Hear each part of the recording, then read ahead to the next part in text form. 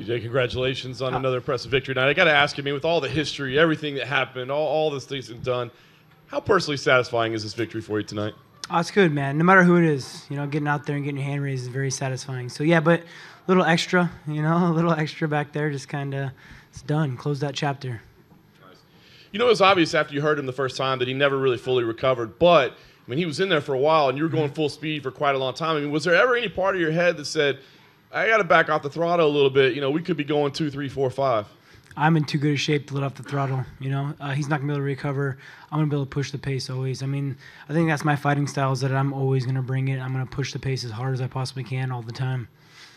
And before this fight this week, I mean, you said, you'd be interested in going down to 125 and facing Mighty Mouse. Now that Mighty Mouse lost, I mean, does going to 125 to face a Henry Cejudo have that same excitement for you, or was it something about, the legendary Mighty Mouse?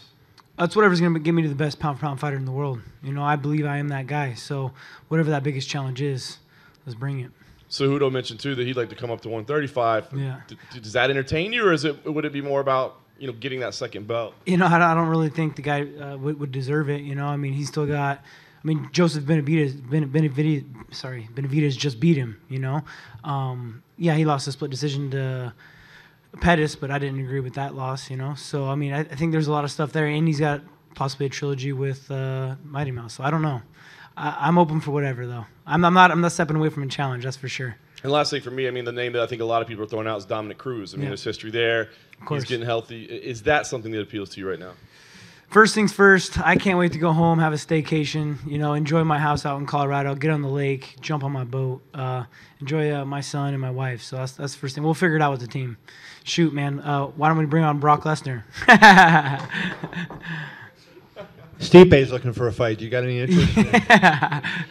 How much did your eye, if any, affect you? Because it closed up fairly early when he landed that right hand. Did it affect you at all, and did you have any sense of urgency because of it? No, not because of the eye. I did feel the eye, though, right away. But I can get flicked by someone, and for whatever reason I bruise, I cut easy.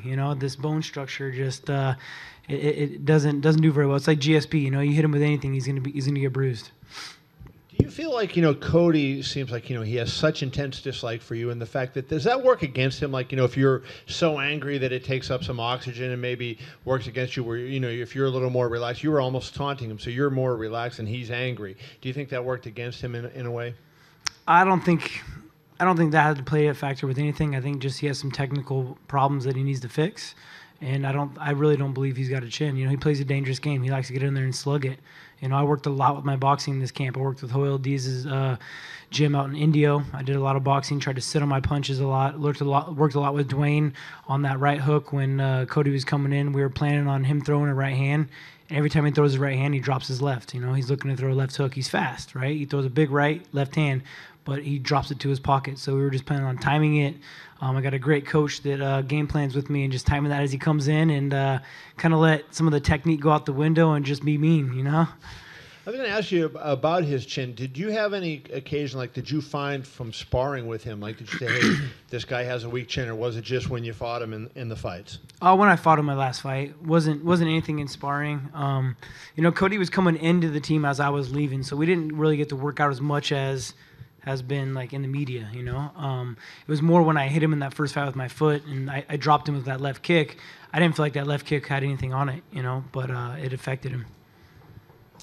TJ, congratulations. I appreciate it. Yeah. Hey, I know, when you get off this boat on your vacation, you're probably going to start thinking about that next opponent. And the thing is that, Henry Cejudo, I think, has a pretty good chance to really capture a pretty large fan base. Yeah. And the fact that you both, are from Southern California, is that, at the end of the day, don't you think about the finances of the fight now, considering where you are? And is he the more attractive opponent than Cruz at this point, potentially? We'll see. We'll see how it all comes together. That's absolutely something you go through your head. I want to be a sportsman. I want to continue to just be the baddest man I can. But, yeah, man, that definitely goes through your head on who you're going to fight and who's going to cause the most attention. So I'm up for, like I said, I'm up for whatever challenge, bring it. You were lighting him up in that finishing sequence. At any point were you like, "Hey Herb, can we finish this?" Because it seemed like he was getting messed up pretty good. Yeah, he wasn't recovered from the first drop, and he got back to his feet. But I wasn't gonna let off. There's no way. I'm too mean. I'm gonna go until I win. And I didn't have a problem giving him a little extra too. That knee was definitely a pretty hard knee. I felt that one, and that one finished him off. You guys had a little bit of a meeting in the cage afterward. Do you remember what you said to him, or if he said anything to you? No, I just gave him a hug. I got respect. It takes a lot to get where we're at. This is a tough game. This is a crazy life we live. There's a lot of pressure. There's a lot of eyes. He worked his butt off. So respect. He went out there and did it. Do you think this is finally over between the two of you? This whole feud, this whole rivalry. I said I was going to ruin his career at 35s. I'm here to stay. I'm the king at 135s. I don't plan on seeing him again. Last thing for me, were you surprised that Cejudo beat Johnson? And I don't know how much or any of that you could watch, but were you surprised?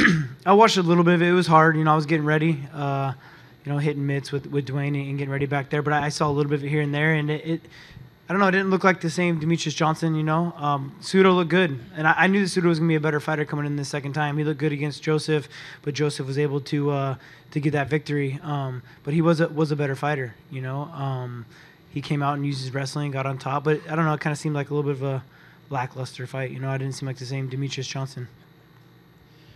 And you still didn't get to show off that jiu-jitsu yet that you were talking about, TJ. But. I know. I was talking about that with my coach after I dropped him the first time, and I had like that backside control. I should have put the hooks in, but, I was too happy punching him.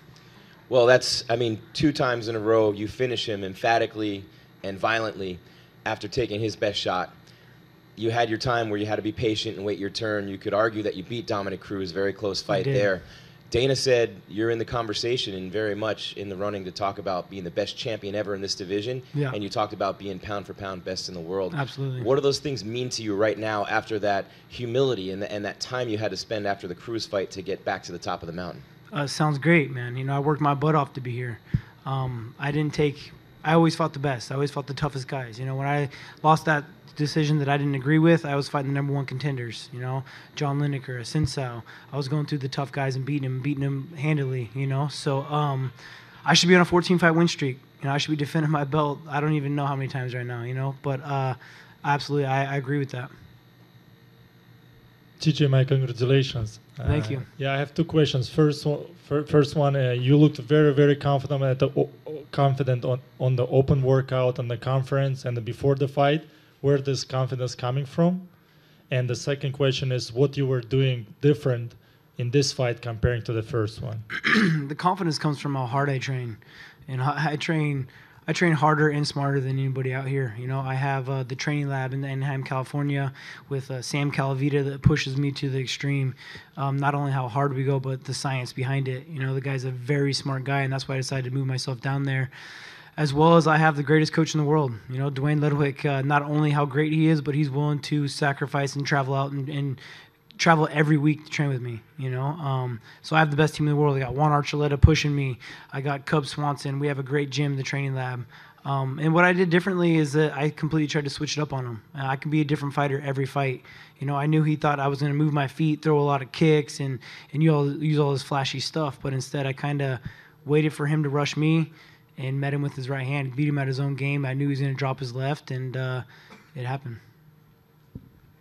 Hey, TJ, you and Dominic Cruz, obviously 1 and 1A. It's inexplicably linked seemingly for the rest of your careers. Now, tonight you came out and, I'm the best 135-pounder there ever was. Arguably have that fight that should have gone your way. But for those listening, what do you feel like establishes you as the best ahead of Dominic? Where do you think you're a step ahead in that avenue? I keep fighting. I'm not on the couch. I'm not behind the desk hurt. I'm out here fighting. I'm performing. I'm fighting the best in the world. Anybody else? Good? I appreciate it, guys. Thank you.